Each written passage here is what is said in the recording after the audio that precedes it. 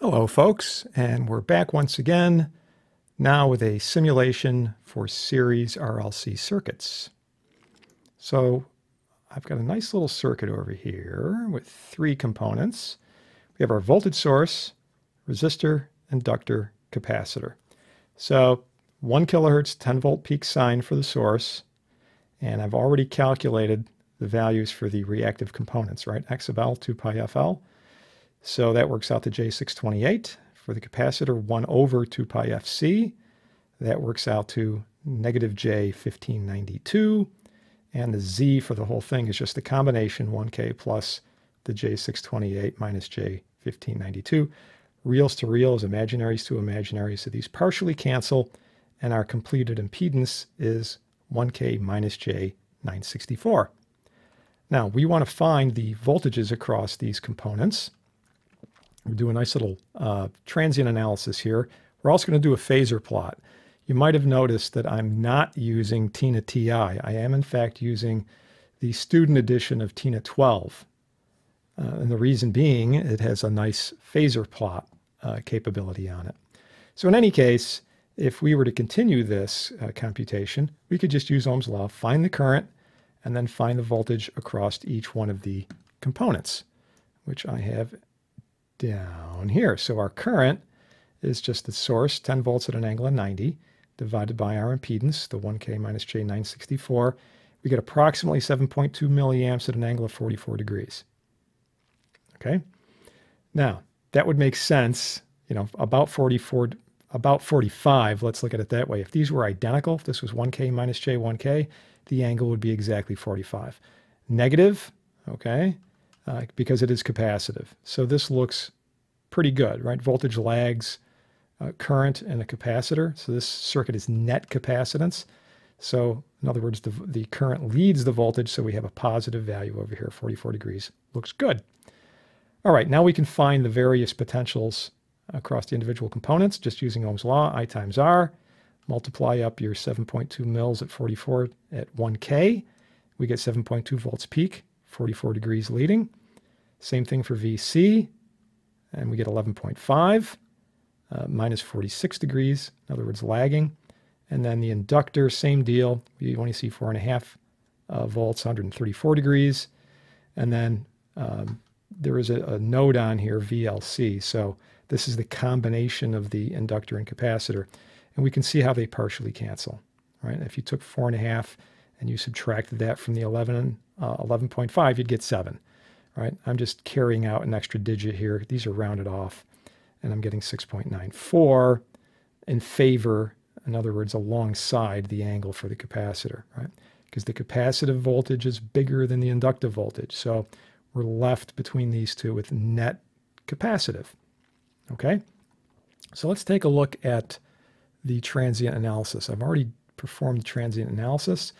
So we have VS, VLC, and VC, and then I've defined in the post-processor a value called VR, which is VS minus VLC, and a value VL, which is VLC minus VC.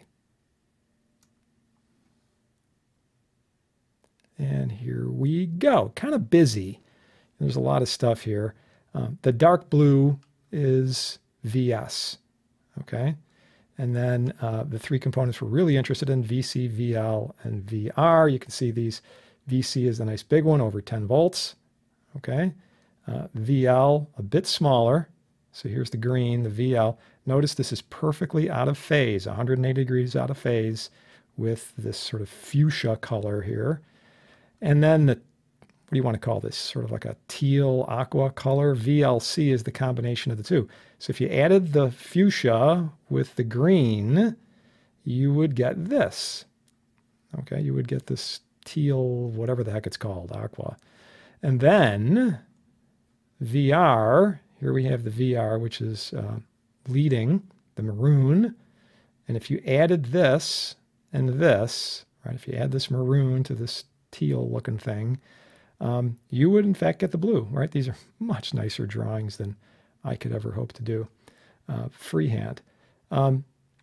This is kind of a busy time domain drawing.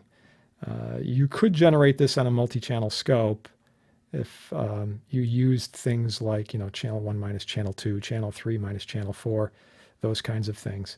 And this is essentially what you would see, right? But again, dark blue is our source potential. And then the capacitor voltage we can see is lagging. It's later in time, right? You can't see the start of it over here, but the VL, the dark green over here, is in fact leading and exactly 180 degrees out of phase with the capacitor. That has to be the case. And then the VR is in fact leading because we have a capacitive circuit, net, right? The net value is capacitive. So we find the current leading the voltage. And of course, the current and voltage in the resistor would have to be perfectly in phase. So that's what we see there. Wow. Okay. So if we want a more compact representation of this, we can use a phasor diagram.